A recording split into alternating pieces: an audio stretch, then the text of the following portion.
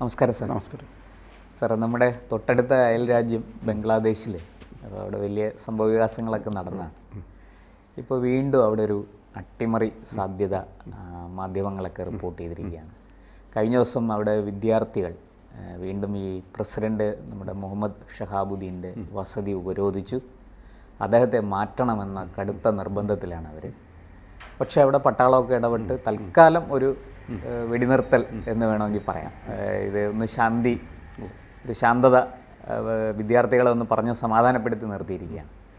എന്താണ് സാർ ഇപ്പോൾ ഈ രണ്ടാമത് ഇങ്ങനെ വിദ്യാർത്ഥികൾ വളരെ പെട്ടെന്ന് ഇങ്ങനെ രംഗത്ത് വരാനുള്ള കാരണം എന്താ? ഇതിൻ്റെ നമ്മൾ ഷെയ്ഖ് ഹസീനയുടെ അടുത്ത് അവിടുത്തെ വിദ്യാർത്ഥികൾ കാണിക്കുന്നുണ്ട്, നമ്മളൊക്കെ അങ്ങ് ഷോക്ക് അടിച്ചിട്ട് ഷോക്ക് മാറി വരുന്നുള്ളൂ. അതെ, അപ്പോൾ V are in for another shock. അടുത്ത ഷോക്ക് വന്നുകൊണ്ടിരിക്കുകയാണ്.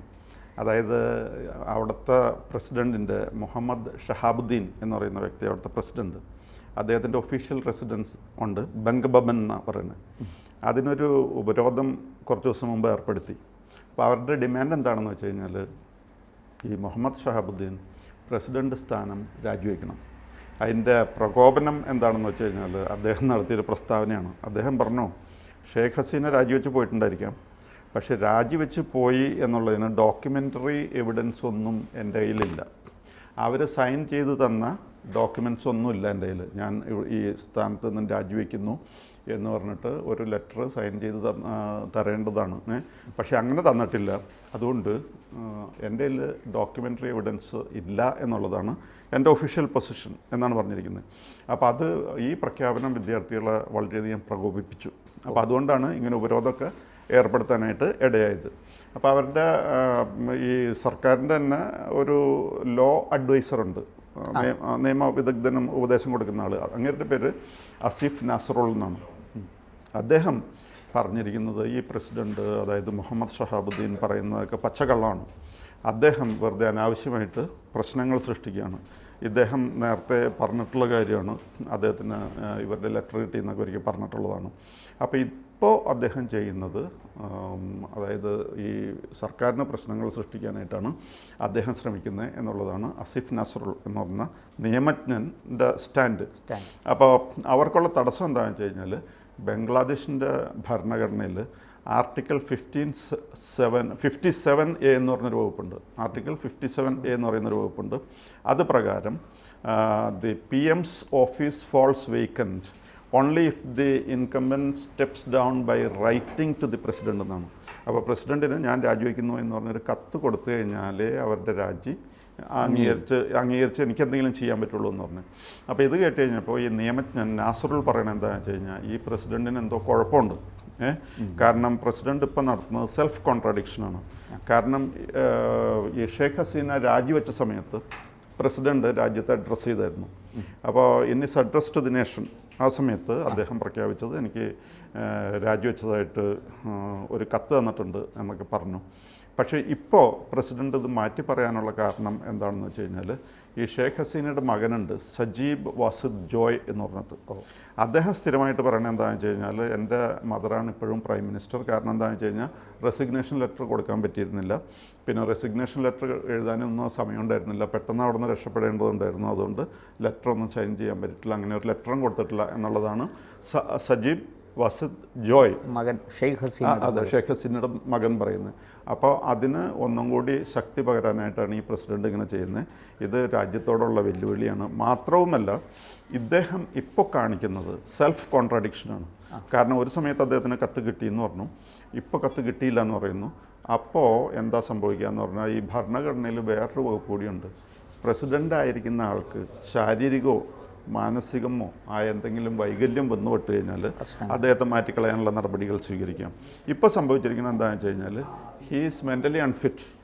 കാരണം ഇദ്ദേഹം പറഞ്ഞു എനിക്കിങ്ങനെ കത്ത് കിട്ടിയിട്ടുണ്ട്, അതാണ് അതെ. അപ്പോൾ that is what is said during his address to the nation immediately after the resignation of Sheikh Hasina. ഇപ്പോൾ അത് നേരെ മാറ്റി പറയാണ്.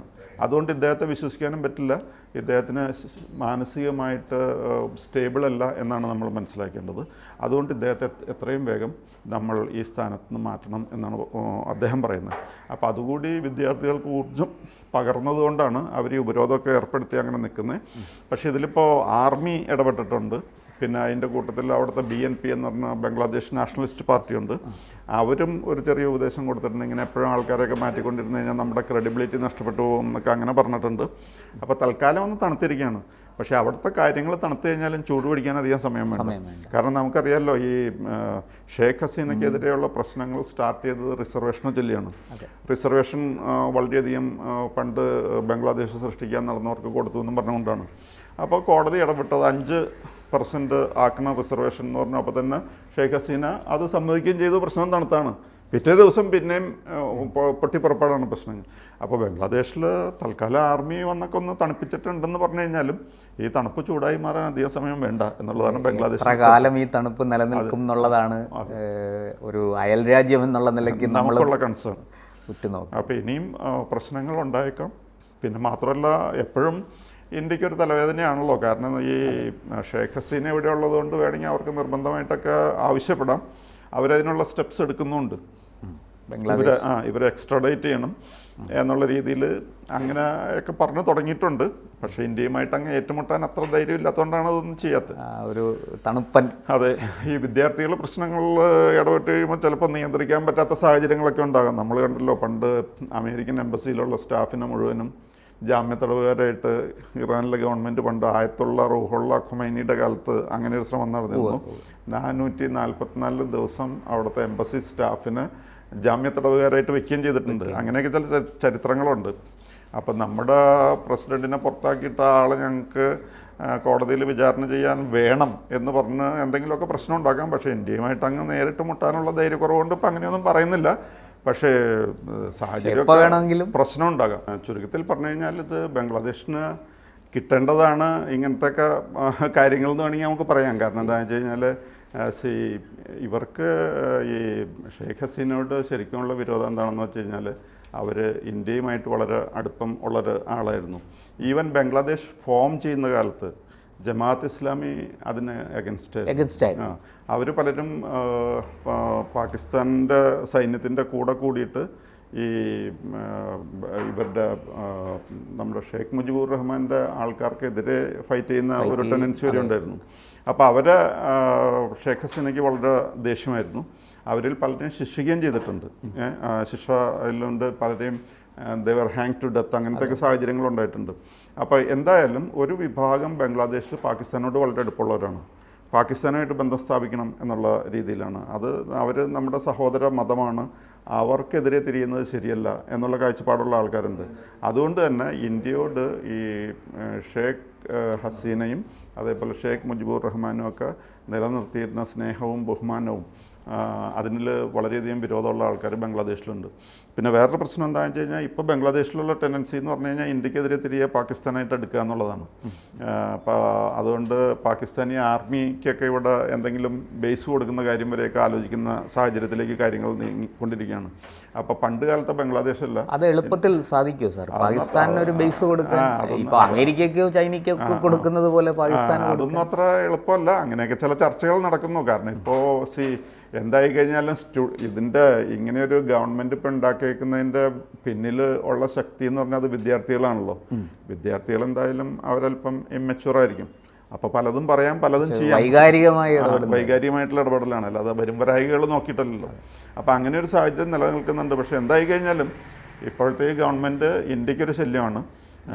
അതാണ് അതിൻ്റെ യാഥാർത്ഥ്യം. അങ്ങനെ അതായത് വടക്ക് കിഴക്ക് എന്നൊരു തലവേദന, പുതിയ തലവേദന മാത്രമല്ല, നമുക്ക് ഏറ്റവും വലിയ ബോർഡർ എന്ന് പറഞ്ഞു കഴിഞ്ഞാൽ ബംഗ്ലാദേശാണ്. ഈ പറയുമ്പോൾ ബംഗ്ലാദേശ് ചെറിയ കൺട്രിയാണ്, പക്ഷേ കുറേ ഭാഗം ഇന്ത്യയുടെ അങ്ങോട്ട് തള്ളി നിൽക്കുന്നു, കുറച്ച് അവിടുത്തെ ഇങ്ങോട്ട് തള്ളി നിൽക്കുന്നു. അങ്ങനെയൊക്കെ വന്നു കഴിയുമ്പോൾ ഈ ബോർഡർ ഏറ്റവും ലോങ് ബോർഡർ, വലിയ ഒരു കർശനമായ പരിശോധനകളൊന്നും കൂടാതെ തന്നെ അതിർത്തികൾ അങ്ങോട്ടും ഇങ്ങോട്ടും കടക്കുന്ന ജനങ്ങൾ യാത്ര ചെയ്യും. ബംഗ്ലാദേശിൽ നിന്ന് അതിർത്തി കിടക്കാനല്ല, കേരളത്തിലേക്ക് കിടക്കണുണ്ടല്ലോ. നമുക്ക് വലിയ പ്രശ്നമാണല്ലോ. ഇവിടെ ബംഗ്ലാദേശിൽ നിന്നും ഇഷ്ടംപോലെ ആൾക്കാർ ബംഗാളിൽ വരും.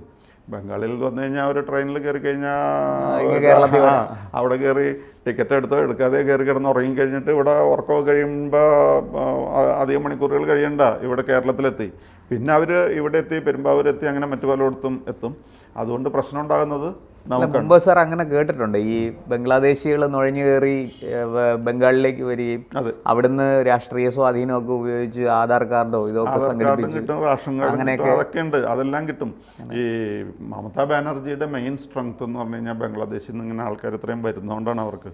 കാരണം അവർ വരുന്നവർ മുഴുവനും ഈ മമതാ ബാനർജിക്ക് വോട്ട് ചെയ്യുന്ന ടൈപ്പ് അതിർത്തി ജില്ലകളിൽ നിന്ന് വരുന്നത്. അവർ എപ്പോഴും ഈ ഷേഖ് ഹസീനയോട് ചേർന്നേ നിൽക്കുള്ളൂ. അപ്പോൾ അതുകൊണ്ട് ഷേഖ് ഹസീനയ്ക്ക് ഒരു ശക്തിയാണ് ബംഗ്ലാദേശിൽ നിന്ന് ആൾക്കാർ വരുന്നത്. നമ്മൾ പറയും അയ്യോ അവർ നുഴഞ്ഞു കയറുന്നു, അതിർത്തി കിടക്കുന്നു, എന്തെങ്കിലും ഇപ്പോൾ ചെയ്യണം. വളരെ നമ്മുടെ മമതാ ബാനർജി അതെ. അപ്പോൾ മമതാ ബാനർജിയുടെ ആൾക്കാരായിട്ടാണ് ഇവരൊക്കെ പെരുമാറുന്നത്. അപ്പോൾ അതുകൊണ്ട് മമതാ ബാനർജിക്ക് കയറി വരുന്നതിൽ യാതൊരു പ്രശ്നവുമില്ല.